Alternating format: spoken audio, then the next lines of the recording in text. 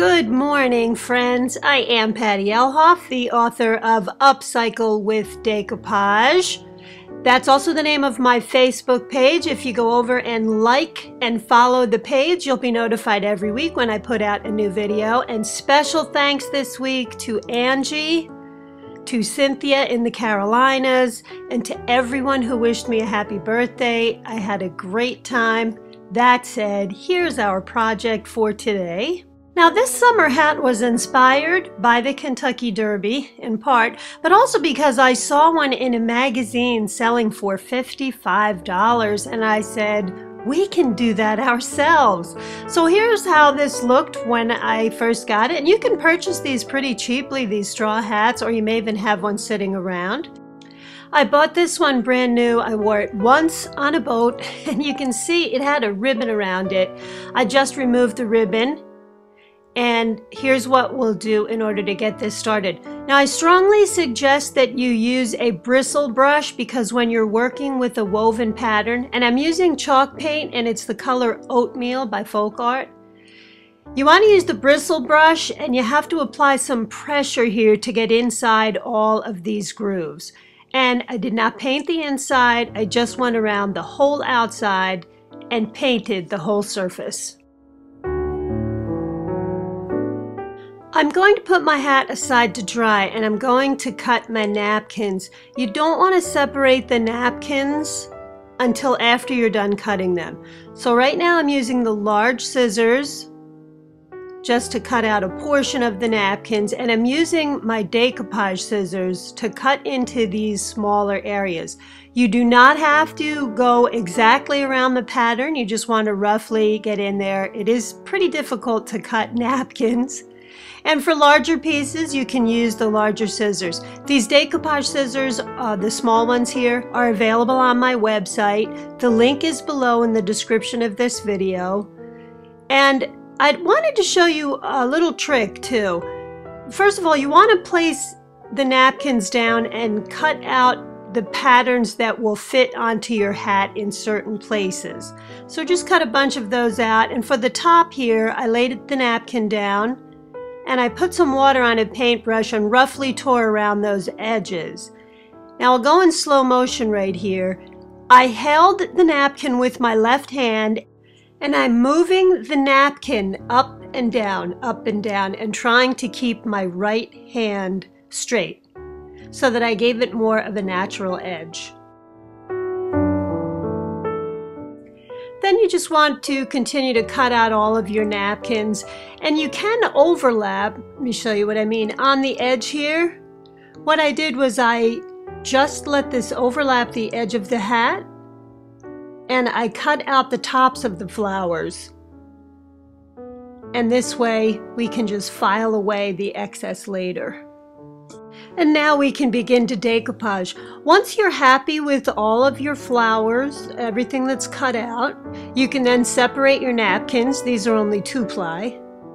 And we'll be using saran wrap for this. So you'll want to take a few sheets of saran wrap out and place the decoupage glue down on your hat. And again, I'm using a bristle brush because, first of all, this would tear up a sponge brush, but we also want to be able to get into all of those grooves with that glue. And once you have the glue down, you'll take your napkin piece, the decoupage glue that is, you'll take your napkin piece, place it right over the glue, put the saran wrap down, and press that napkin into those grooves. So just press everything down using the saran wrap. Only use the saran wrap one time, then throw it away. Once you're done decoupaging your whole hat and it's dry, you want to take your nail file and just file in one direction, go around the edges and remove any excess. And now we're going to cover the whole surface with one coat of decoupage glue. So you want to cover the areas where there are no napkins and the areas where there are napkins. Cover the whole surface and put that aside to dry. And once that's dry, we're going to take a top coat, and I'm using a matte varnish. You want to use a brand new brush And you can use a high gloss or matte or satin and cover the whole surface one time. Now this part is going to zoom by, and I will put a link below to a separate video that tells you how to easily make these 4-loop bows.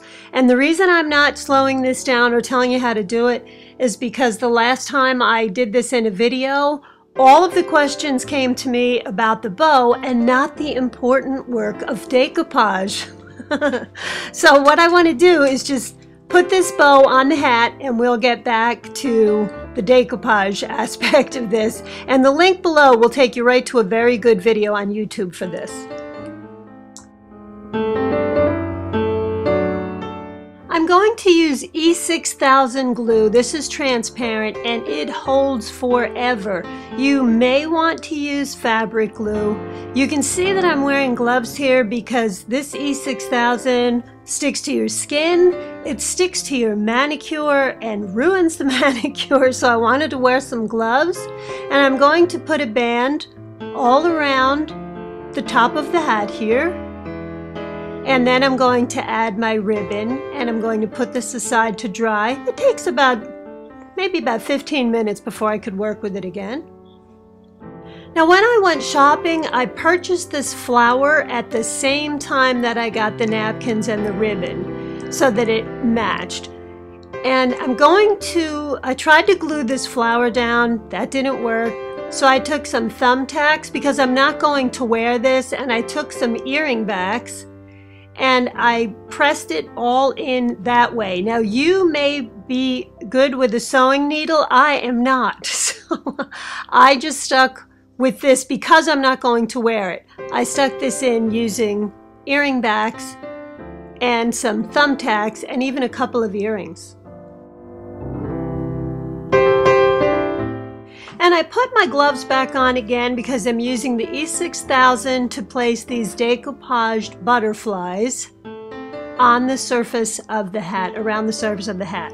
You can use anything you'd like. You may have your own embellishments you'd like to place on here. There are buttons and keys, and you may have some little silk flowers around. You can look at, I have a video and I'll put the link below on how to make these yourself, if that's something you're interested in. And here's how our hat looks when we're all done. Thank you so much, you guys, for subscribing. Thank you for all of your comments. I love to help you out when I can. Please leave any questions that you may have below. Don't forget, Upcycle with Decoupage is on Facebook. If you go over and like and follow the page, you'll be notified every week on Facebook when I put a new video out.